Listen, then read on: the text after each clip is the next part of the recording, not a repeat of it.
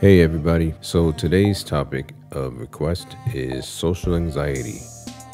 Well, many people suffer from social anxiety, me being one of them. I consider myself socially awkward, misfit kind of comes to mind. But ironically, I'm one of those people that when I come around people, people stare and they approach me anyway, kind of like a catch-22. So being completely honest, you ever feel like people look at you and like you have like a booger hanging out your nose or something in your hair? No, seriously, in your head, as they're approaching you, you hear things like, why are you wearing that? What's wrong with your hair? It's all in your head.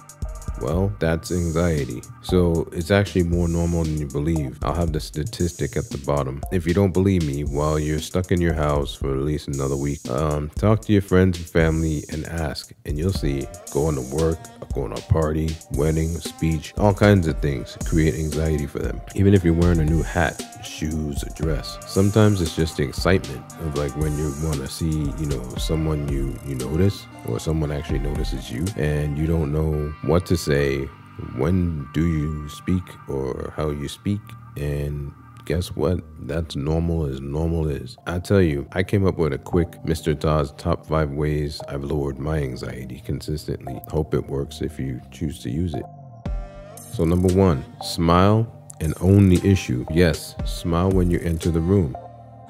I smile at people who are in front of me most of the time, but what I've learned is that it makes everyone kind of at ease and more relaxed. Try it. Number 2, stay in control of your breathing. Learn how to breathe. If you sing, you need to know how to breathe. When you talk, you need to know how to breathe. So take deep breaths and you can actually reset your mind. Number 3, take time for yourself. I am a very helpful person and it will drain you to where you become resentful and you're not having time for yourself. So do that. Number 4, you can listen to music, express yourself. I listen to music and I write songs, I write poetry, I draw, I paint, I write scripts, find things I like to do and I escape the madness.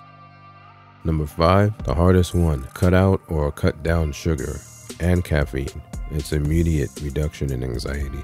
It actually magnifies the issue. No, I'm not a doctor, but I know this for a fact. You can even check on the link on the bottom. My closing is, I've learned the biggest thing is mostly with me in anxiety is that most of these things don't even exist and it's in your head. So fear, and fear is a real equator to your anxiety.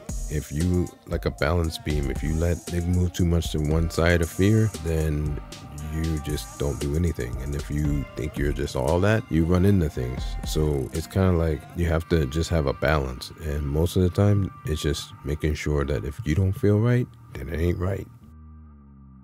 Have a good one.